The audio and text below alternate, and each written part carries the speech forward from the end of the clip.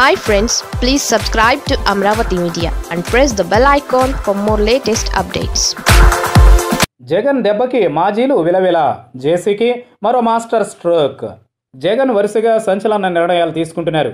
ప్రభుత్వ ఖజానాకు ఎంతో కొంత పొదుపు చేయాలన్న ఉద్దేశంతో పాటు శాంతి భద్రతలను మరింత పటిష్టంగా అమలు చేయాలన్న ఆలోచనలతో దూకుడుగా అడుగులు వేస్తున్నారు. అందులో భాగంగా మాజీ మంత్రులు, ఎమ్మెల్యేలకు గన్మ్యాన్లను కట్ చేయాలని జగన్ కీలకమైన నిర్ణయం తీసుకోబోతున్నారు.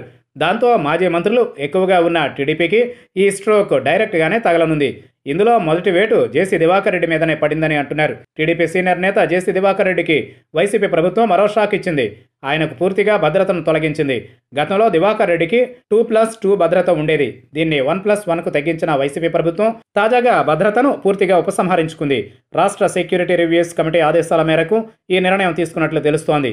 మరోవైపు జేసీకి భద్రతను తొలగించడంపై టీడీపీ శ్రేణులు భగ్గుమన్నాయి.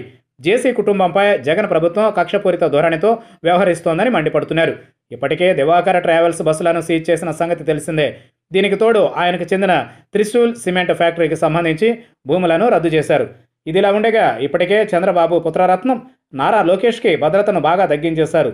దాంతో టీడీపీ భావి నాయకుడు ఆగ్రహంగా ఉన్నారు.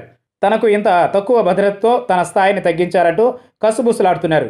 ఇప్పుడు అదే వరుసలో మిగిలిన మాజీ మంత్రులకు, కాంగ్రెస్లో గతంలో మంత్రులుగా పనిచేసిన వారికి, బీజేపీ ద్వారా మంత్రులైన వారికి కూడా గన్మెన్లను కట్ చేయబోతున్నారట.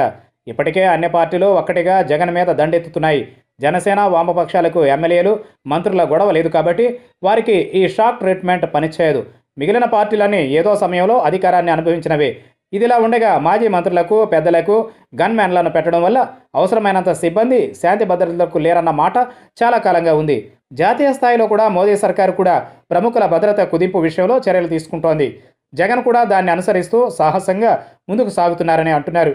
మరి ఇది ఏపీలో మరో రాజకీయ చర్చకు దారితీసే అవకాశం ఎక్కువగా ఉంది.